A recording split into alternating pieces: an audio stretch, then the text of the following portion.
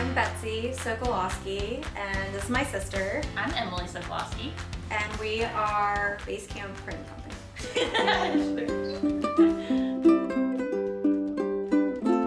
We are from Charleston, West Virginia, born and raised, and that's where we own our business now. For us, the biggest influence just been like our parents. They were very supportive of us. And also influenced our love of West Virginia. That inspired us to look to West Virginia for creative inspiration. I never heard of letterpress until Emily had gotten pretty deep into it, so it all started with her. My graphic design professor at WVU, he gave a presentation about the Gramley collection, which is a collection of wood engravings. And after that presentation, I went up to him and I was like, oh, let me work with these. Like, how can I work with these? Like, I need to see this for myself. And so he set up an independent study with me the next semester, and he taught me how to print. I graduated from WVU with a degree in advertising, and yeah, my first thought was I need to go to a bigger city. So I moved to outside of DC, and within a year, I was burnt out. Yeah, again, yeah, that's how Betsy, that's what my friends were doing. That's what I thought I needed to do. I didn't know or think that there were jobs here in West Virginia where I could be a designer and have the opportunity to grow and kind of challenge myself. So after I moved back home from Nashville and knew about Kinship, I knew they did screen printing, and so I just emailed them one night. And they immediately emailed me back, and we're like, yeah, just come on down to the shop. We'll talk to you. I was just asking if I could come shadow, or if they had an internship or something. And I go down there, and they the same day offered me the job, gave me the keys to the shop. The whole time I was working there, they pretty much did everything they could to help me see that I could start my own business. They even helped me find a press.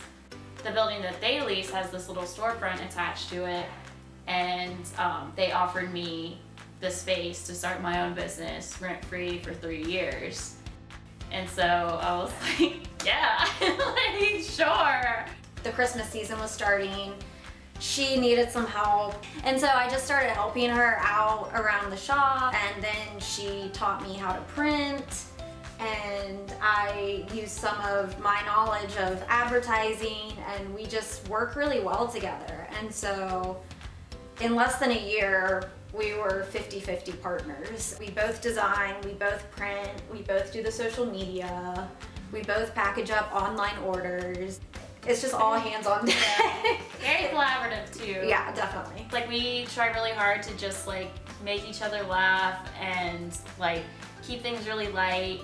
And I remember when I was just doing it by myself, internalizing everything and, kind of getting in my head about certain things or getting down about certain things. And I think just having a collaborator, you say everything out loud, you just get it off your chest, you bounce ideas off each other. Especially since we're sisters, we know each other so well that I can say anything to her and she will be honest with me. The presses that we use we have one press that's about 100 years old and one press that's about 60 or 70 years old. And we use those to print everything. Also, our shop is full of wood and metal type, either hand carved or made with a router or a mold. Our prints in our retail shop, we have definitely focused more on West Virginia nature. We just think it's underappreciated. It's definitely not the first thing people want to talk about when they talk about West Virginia or bring it up. Some of our more regular partnerships, with Mountain Stage, those are some good people, and that is one of our most fun collaborations too, because they give us a lot of creative freedom.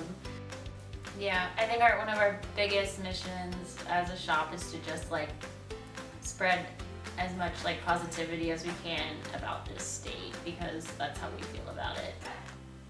I wish people would kind of look past the stereotypical things you hear about West Virginia.